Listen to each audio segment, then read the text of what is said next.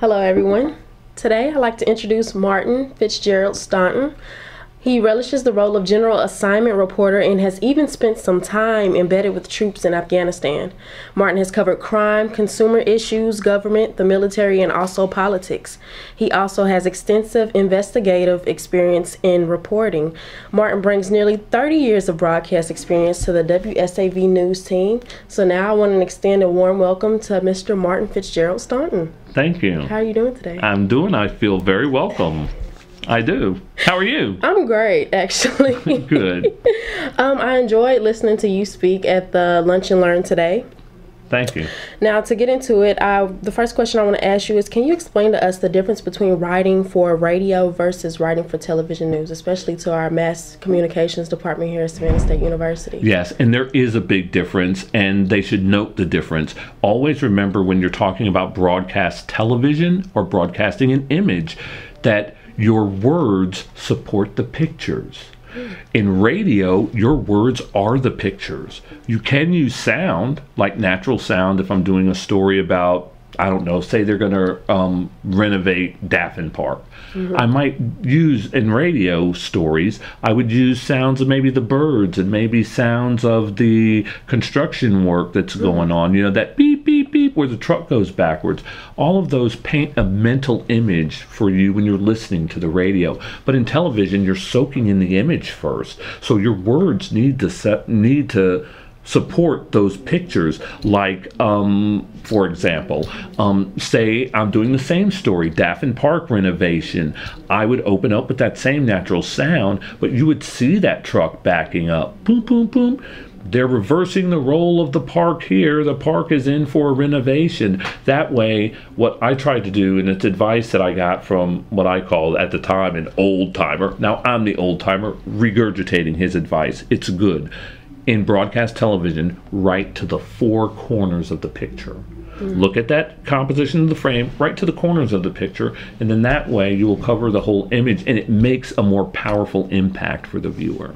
That's interesting that you say that, because I actually am a commentator for Tiger Eye News here at Savannah State University, and there was no commentator before me. I actually talked with Tracy Haynes, and he thought it'd be a good idea of giving me somewhere to start as far as broadcast, because I was a little in between concentrations. I'm a public relations concentration at this point in time, but he was telling me, make sure your words match the picture. Right. If you say monkey, we should see monkey. You can't say monkey and then we see Daffin Park. Right. It has to, and there's a subliminal message there too that drives home the point with the viewer. And he does a great job of that, especially watching him do his videos. And also, not to jump to different things, fine. But I've also done a little bit of radio experience here with Mr. Carter, and doing radio, I had to recite a poem, and he told me, just do it like you're talking. You don't want to.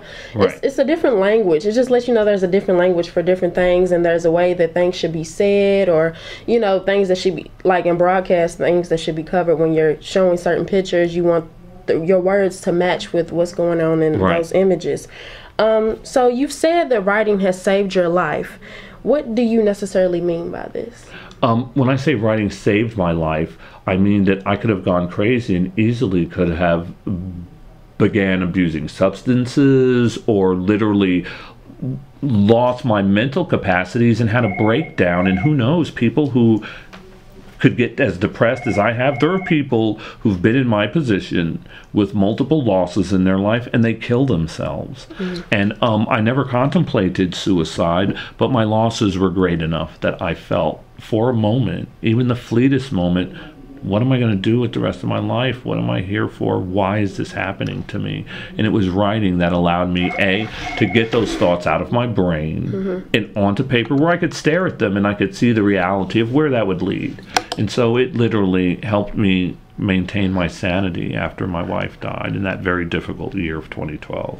It's funny because, well, it's not funny, but it's kind of ironic that you said that writing saved your life, because I feel like, in a sense, I can kind of relate to that.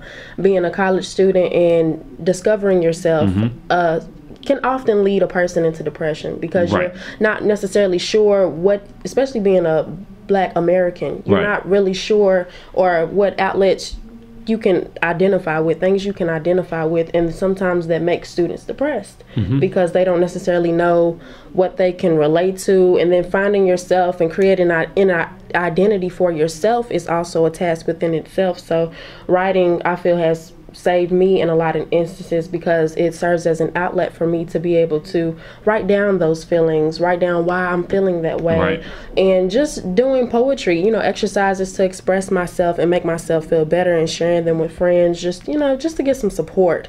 But I can definitely relate to you on that subject. What writing skills must a person have if they want to be qualified to obtain a career in journalism? You have to have a solid, strong command of the English language. You have to know if you have a dangling participle. You have to know if you're using a double negative. You have to know when to use an apostrophe. You definitely need to know the rules of capitalization, because the rules of grammar don't just apply to what we're saying in the writing. It applies to what we see when we put a person's title under their name. General Powell.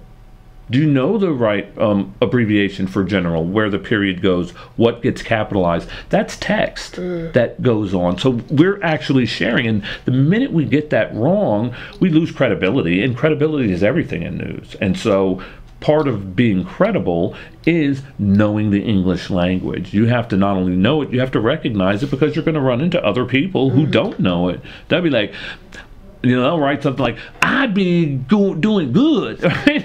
It's like, what? This is not Oakland news. This is like English language news. I actually had this happen to me. I was in the store, and it's a terrible habit, I know, but I smoke.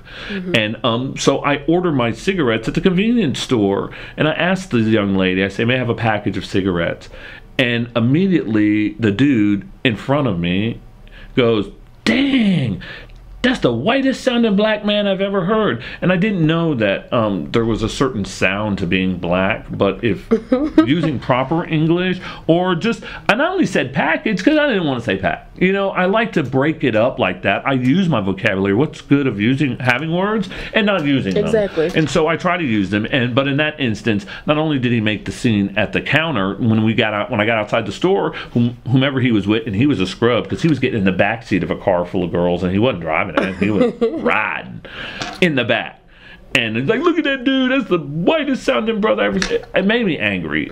Just in that, you know, A, I can't help how I sound, but B, there's nothing wrong with using proper English. And, you know, people actually, I know people who know the right things to say, but they say the wrong things so that they can be cool around the people that matter to them. And I don't know, I'm just not down with breaking those rules of grammar just to impress somebody. That doesn't mean that you're hip. It just means that you're wasting your money and time on your education if you do it wrong. Right. I understand that now. My mom is an educator, and when I'm at home, you know, you're within the... She corrected you all the time, right? Yes, and it drove me crazy. But then at this point right now, I realize why she's done it, because once we speak and we text like that, it becomes embedded in our unconscious. And you can't, it is so hard to shed a bad habit. Easy to pick up a bad habit. It's very hard to get rid of them, especially in writing. And some people use cliches like crutches. And some people butcher the rules of grammar and punctuation like it doesn't matter, and then they forget, and then they can never get it right. And I'm telling you, editors and executive producers will get tired of that, especially once it actually makes air. There should be 2 or 3 sets of eyes that sees a script before it ever makes air. But in those instances, when those type of mistakes get through, you only get a few chances of making that, and they will fire you. Right. I find myself I don't necessarily want to say that I get frustrated, but it is frustrating, especially when you interview people, because I interview people, and especially when it's students. And their grammar is poor. It's so poor that I'm just like, maybe I won't use this take. Maybe I won't use this. And isn't that such a shame that a lack of the command of the English language would keep you from sharing your thoughts and ideas with the masses, if that's what you want to do, especially if you're a mass comm major. You're a mass comm major and you can't communicate on an individual level properly. That's a problem. Oh, wow. That just really hit home. Okay. What was your experience like being in the war zone? Can you tell us some stories about your experience in Afghanistan as a reporter? I can.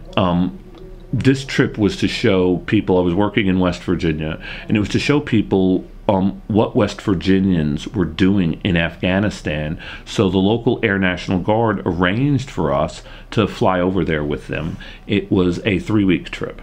And the interesting thing was that this unit flew C-130s. They're not like the jets that they can fly out of Hunter or Fort Stewart. Those jets you can get on here in Savannah, and you get off the plane in Saudi Arabia because they can refuel in the air. These West Virginia planes only had about 8 to 12 hours of fuel. We were talking about Southwest Asia. It took 3 days to fly there, and we had to cross the ocean, refuel, cross the ocean, cross Europe, refuel, fly into Turkey, refuel, then fly into Afghanistan. So it was 4 days getting there. Yeah, it was 4 days getting there, 1 day extra because the planes are old, they needed maintenance work.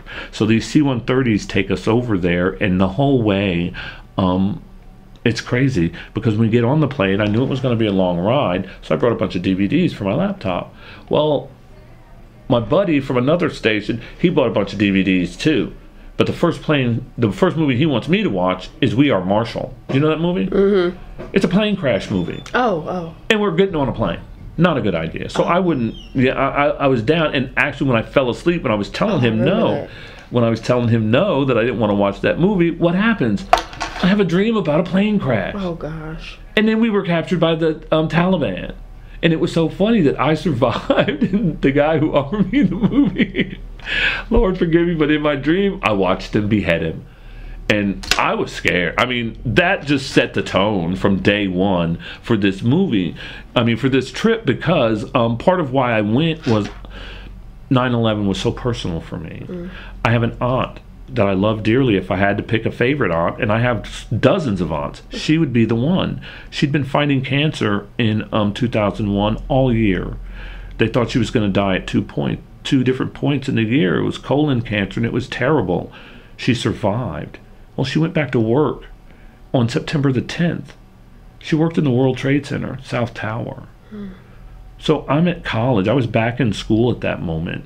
I'm getting on the elevator, and I'm thinking, I don't remember seeing a movie with the World Trade Center on fire. That must be a different kind of King Kong. So I get on the elevator, I go to class. When I get to the class, that's what's on TV. And I immediately say, I can't stay. And the instructor said, what's wrong? I said, because I have an aunt that works in that tower that's on fire, and she just went back to work yesterday. I've got to go try to reach her. It took all day. We didn't hear from her until 8 o'clock at night. We knew she was dead. She witnessed the planes hitting the building. She watched the people jumping out the windows. And she said that's the one thing she can't forget. It's easy for her to forget the explosion of the planes. It's the sound those bodies were making when they were raining down, and people forget that that was happening. That the people had to jump out of that building, burn up or jump. Really? I took it very personally. That's why I went to Afghanistan, because I literally went the next day after 9/11 and tried to sign up for this very unit that I was with. So I was thrilled to have the chance to go and see what they did. And basically what our guys were doing from West Virginia, they flew missions into what they called the FOP, Forward Operating Positions. That's the point where our military, when you go out beyond where their perimeter is, that's where the Taliban is. That's where they engage the enemy. And so their job when they get to Afghanistan is to fly what they call beans and bullets, food and supplies out to those forward positions and back. The flights are very short. It takes about 45 minutes. But Afghanistan has such a rugged terrain that if they were going to get into a land vehicle and make that same 45-minute trip, it would take 3 days. Here's the other problem with Afghanistan, what's going on the ground, is that when the Russians were there, they left so many landmines, so many, that if every single Afghan person, and there's 18 million of them, I do believe, maybe 20, if every single one of them stopped what they're doing right now, right this very instant, and started collecting landmines, and each one of them found one landmine an hour, every day, 7 days a week, for the rest of their lives, they still couldn't pick up all the landmines the Russians left. So getting there on the ground is dangerous because of the landmine, not to mention the infrastructure. The roads look like goat paths. It would take 3 days to drive what took us 45 minutes to fly. And when you see the locals, the ones that I did encounter, for African Americans, easy for us to recognize hate based on just looking at you. I don't think it holds the same for others, but still, when you see that type of hate in someone's eyes, you recognize it. And I saw it in all of the locals' eyes. I mean, the guy serving me breakfast looked like he could as soon cut my throat as he could be giving me the eggs. And I asked the colonel, I said, why are there so many of these people who look like they want to kill us working on the base? You know, I thought Army soldiers served the food. I thought that was a job, MOS, a military occupational. I thought it was a job. They're like, no. Our guys fight and do other things. All those little menial jobs like cleaning the latrines and all of this stuff, and that falls to locals. We go into areas and we hire locals to do that. So they actually, in many cases, have had the enemy working on the base with them.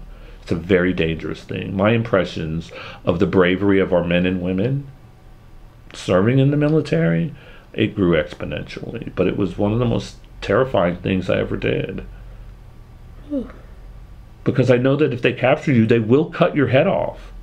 Not say, oh, I'm going to cut your head off and then smack you on the wrist. They cut heads off. Okay, just to piggyback off of the communications theme questions, in what ways do you suggest that students, especially journalism and mass comm students, enhance their writing abilities as well as grammar? Let's add that in there. If you don't remember the rules of grammar, go back and get a book and just look it up. They make several very quick, easy references to handbooks. And here's the rule that I like to use, and it works. If it doesn't sound right to your ear, then it probably is wrong. Okay.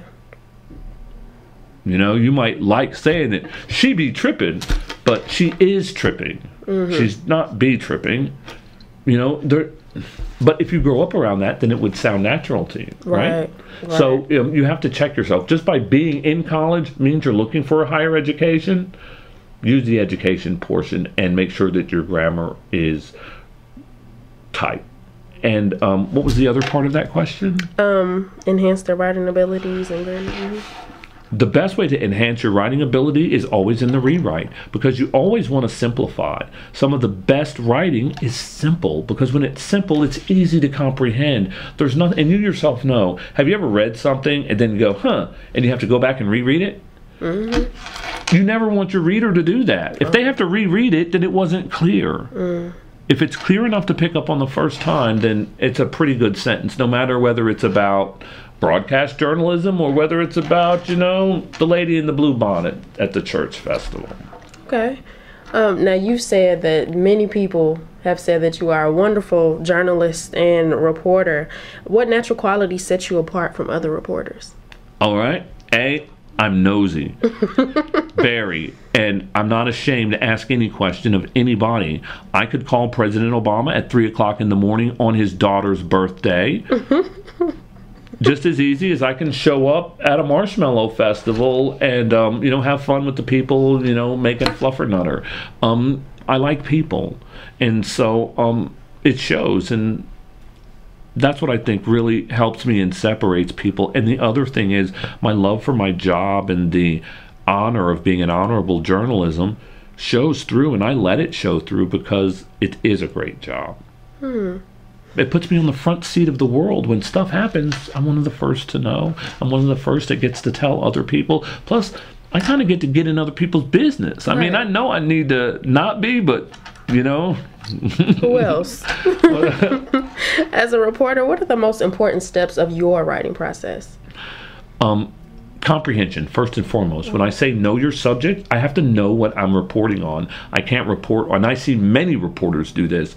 Many journalists do this. They'll try to write a story about something they don't understand. How can you possibly explain something that you yourself don't grasp? The first step in the process is understanding what I'm writing about. Once I have that, then I, just like you learn in your writing syllabus, I'll write an outline. I'll do it in my head, or what I've been using anymore is I love that talk and texting. You know, I can talk and send myself an email. It's like I got a secretary. I'll be like, and so, like today, for example, 5 people detained following a clandestine lab found on the inside of the Midtown East 63rd Street, blah, blah, blah, blah, blah.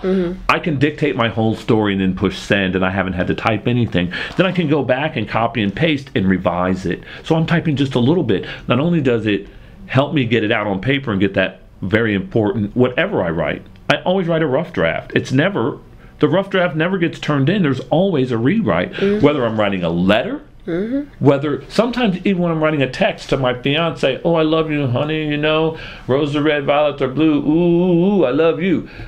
I don't like that ooh part. So when I go back, I will rewrite a text, girl. I'll rewrite a text. And so the rewrite is very important because that way we can condense and make it simple, going back to the point of easy to understand. To me, if I'm successful in writing, I've written it once, they've read it once, and they got 100% comprehension from what I wrote. See, that's one thing that I've grasped is rewriting, which is one of the most important parts of the writing process. Because I wrote a poem and I was just anxious about getting it out, and I just sent it to the person that requested the poem, and I ran it past my family at the last minute, and they were like, oh, it's good, but you know, you're writing it for this event and you don't want to make them feel like, because in a sense my grandfather was like, it's kind of like you're belittling the people that that asked you to do the event. So I was like, oh my gosh, I sent this poem. Because you see his point when he pointed that out. I did, and you don't see that unless you go get other people to help you to revise and look at your paper. Here, let me share something with you that I didn't tell anybody in that workshop just now. And I should have, because it's important. Read it out loud. When you're done, don't just look at it and think, oh, this sounds good. Let your ear hear it. Soak it in so that you can, A, listen for bad grammar. You can also hear if something doesn't sound kind of like what your grandfather was saying. If you could be condescending. Because the other point I didn't make is that, especially if you're writing something that you're going to be speaking to people, which you do when you're in a broadcast journalist, you need to know your audience. And one of the last things you want to do is offend them. Because guess what? They become an ex-audience. If you want them to read the next thing that you've done, if you've offended them, then they're not going to be nearly as inclined to do so. Unless you're giving away free money. That's something that I've learned now. Like, okay. Lesson learned. Know your audience. Exactly. Can you describe the importance of presenting factual information when reporting? And what could happen if a person does relay false information? Well, depending on the level of the falsehood of the information, you can be sued for, I always get them confused. Okay, for libel. Libel is written knowingly, with malice, writing something to damage someone's reputation is basically the essence of libel, and you've caused basically kind of what I explained, irreparable damage. A person can build their reputation over a lifetime, and then a good reputation, and then lose it overnight. Now, we don't know whether they're true or not, but a perfect modern day example of that is this time last year, if you'd have asked me to name one of the most respected and beloved television father figures in the world ever, who would we talk about? Bill Cosby. If we mention him today, even if all of those women, if all of those women are not being truthful, does he ever get his reputation back? Another example that is really true, do you remember, you're probably young, but you may remember, they held the Olympics in Atlanta. You knew that, right? I did. Okay. In the Atlanta, yes, it was 96. And in those Olympics, there was a terrorist attack. The FBI leaked the name of a suspect that wasn't the guy. Wow. And to this day, there are people who believe that man, Richard Jewell, is the Olympic Park bomber, and he was not. But they pointed the finger at him early, and what came out of that still lives on today in law enforcement it was the first time ever I heard, and many heard, that they didn't call him a suspect. He was, quote, a person of interest. No one had heard that phrase before Richard Jewell, but Richard Jewell rightfully won a lot of money for them misidentifying him. So the point being, it's important to be factually right so that you don't get sued. But also, at the end of the day, a real honorable journalist just wants to get the facts to his readers or his listeners or their viewers. And they want to get it right. They want to get it right the first time. And I'm one of those. Okay. Okay, so what advice can you give to students who are currently pursuing a degree in mass communications and journalism? A, you have to ask yourself that if you're doing this for the money, that's the wrong reason. Most journalists don't get rich. Some of them do. Some of them make very, very, very big money. But for the most part, teachers make more. If you're in a small market, depends on the size of the city. But you can't do this job or any job mainly for the money. It's the wrong reason to do it. You're going to find very little satisfaction, because even when your bank account is fat, or even if it never gets fat, it's work. Satisfying work is about more than money. So don't expect to get rich, but expect to meet a lot of interesting people. Expect to make a real difference in your community. Expect that sometimes, every once in a while, you can be a real hero to someone who has no one else to turn to except for someone who can help them with their problem. And journalists absolutely can do that, because when you ask policymakers and people in power the right question, especially when they're stepping on the little guy, they get to fixing stuff very quickly. And nothing feels as good as standing up to a person who was elected to an office and holding their feet to the fire to make them live up to a promise. And I once had a man who was a governor tell me that I had more power than he did. And I said, I don't understand, Governor Wise. Why do you mean I have more power? How can I have more power than you? You're the governor. He says it's simple, because you have the power to change a person's mind in an instant. I can talk for hours and never do that. They can look at one report from you, and in a minute and 30 seconds, you can change their mind. Wow. And that is real power. That really is. Oh, wow. In what ways can constant practice in writing benefit you in your career? In what ways do you believe it can be true in any career?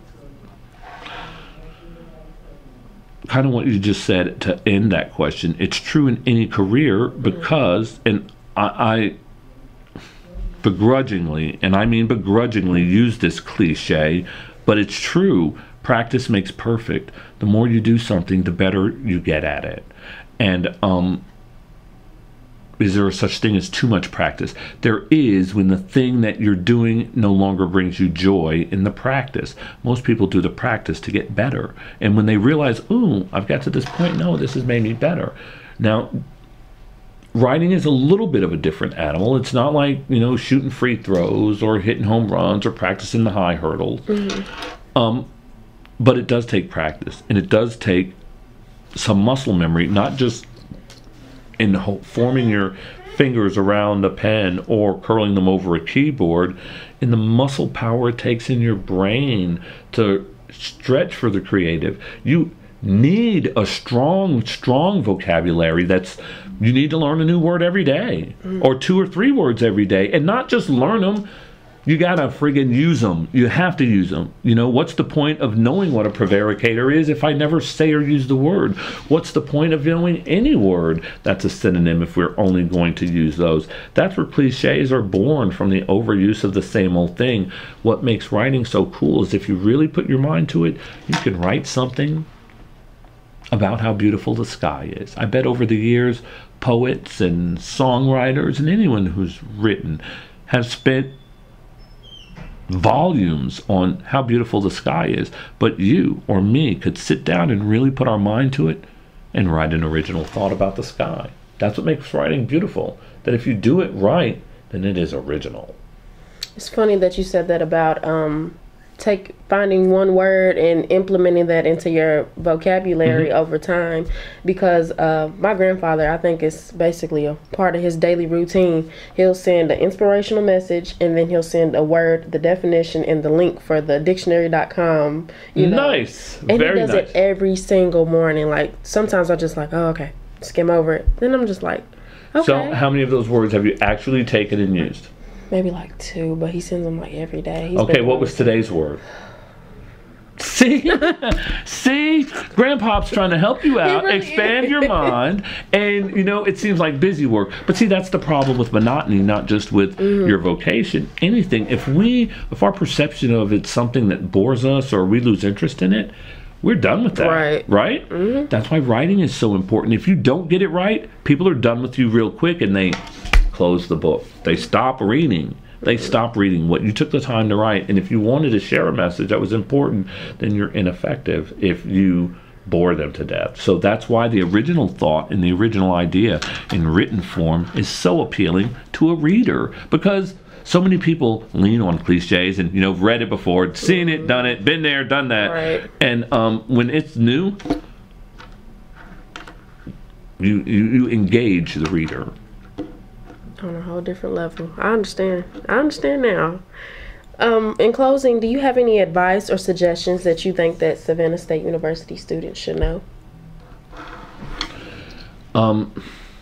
First and foremost, know that whether you're a writer, a plumber, a teacher, an athlete, it doesn't matter what you are. Know that you can achieve your dreams. It's not the America that our grandparents grew up in. Jim Crow has been dead a long time. The sky really is the limit. And it's more life advice than it is writing specific. But don't measure success by the bank account or by the car you drive or by how pretty your significant other is or whatever. To me, the measurement for success is very simple. Do you do a job that you love? And would you do what you do for a living for free if money were no object? When you can answer yes to both of those, you're as successful as Bill Gates. Interesting. Do what you love, and then find a way, figure out what you love, and then find a way to make a living at it, because you generally can. It doesn't matter what it is. I mean, unless it's killing people. But I'm just kidding about that. Y'all might be ninja assassins out there. I don't know. Say don't doubt my profession. But the point being, find something that you love to do, and then you can figure out a way to make a living at it, because success is measured by how you feel about going to work, not by how much money you have in your account or what kind of whip you're riding around in. Well, I thank you so much for taking the time to chat with me today, and you're welcome. Giving Savannah State University a nice lunch and learn today, learning more about you and your experiences as a reporter and a journalist. Thank you so much. You're welcome.